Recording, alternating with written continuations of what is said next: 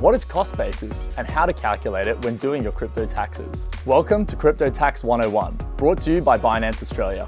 I'm Liam from crypto tax platform Koinly, and I'm here to make crypto tax a little bit simpler for Binance users in Australia.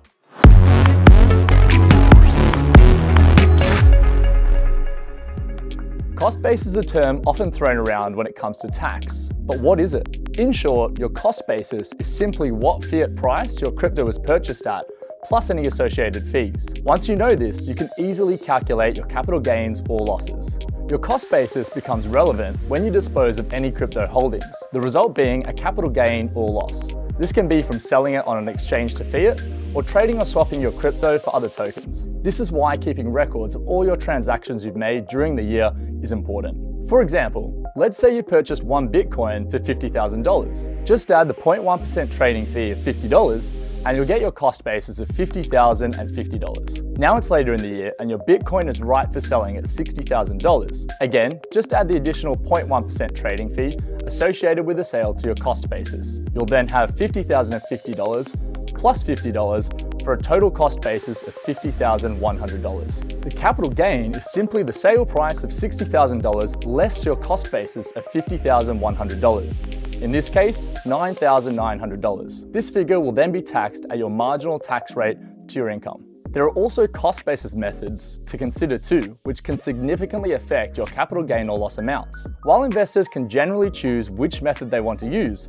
we'll walk through the two most common versions, FIFO and LIFO. FIFO, which stands for first in, first out, reflects a methodology that the first asset you buy is the first asset you sell, while LIFO, last in, first out, will make use of the cost basis of the asset you purchased most recently. Let's use a scenario to see how the differing methods would play out. In July, Ray buys 3 BNB tokens for $300 each. In September, he buys an additional 3 BNB tokens at $200 each. In December, he decides to sell 3 BNB tokens for $400 each. Using the FIFO method, the purchase price of the first set of BNB tokens purchased will be used first, that is $300. Cost basis of the 3 tokens at $300 equals $900. The sale proceeds of the 3 tokens sold at $400 gives $1,200, for a capital gain of $1,200 minus $900 or $300. Using the LIFO method, the purchase price of the last set of BNB tokens will be used first,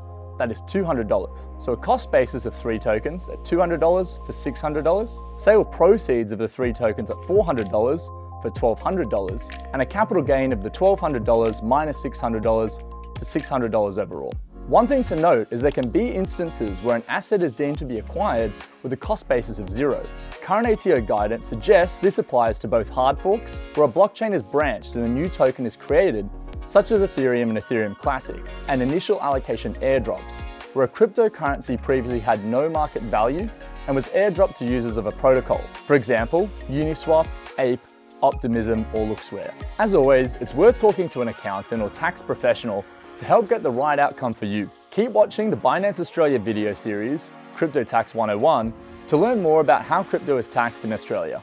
The next video will cover tax implications for spot trading crypto.